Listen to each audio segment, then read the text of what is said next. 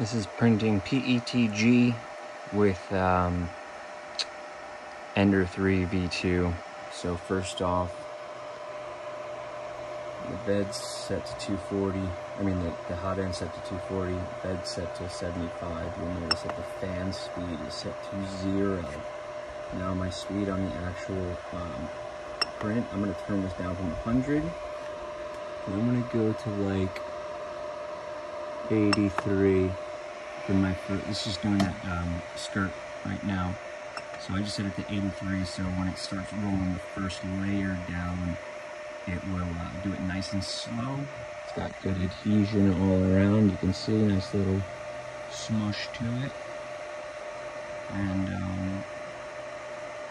yeah, I could have kept it going faster for the skirt, but whatever. Once it prints the skirt and then does the main layer, I have my speed of my print slowed down a little bit, but then once it gets past a few layers, I'll maybe increase it back up to 100.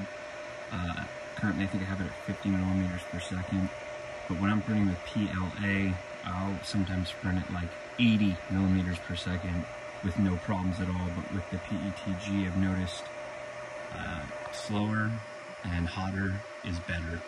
So just go slower, go hotter, and you should have some success. Make sure the fans are off. A lot of times though, you'll get a hot nozzle warning because the temperature sensor in the nozzle will overheat. So you might want to kick your fans up after the first 2 or 3 layers have adhered to the bed, and you should be able to get away with it. So here we go, you can see it printing now.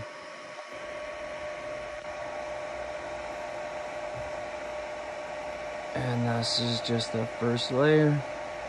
See, PETG likes to string. You see these little baby strings?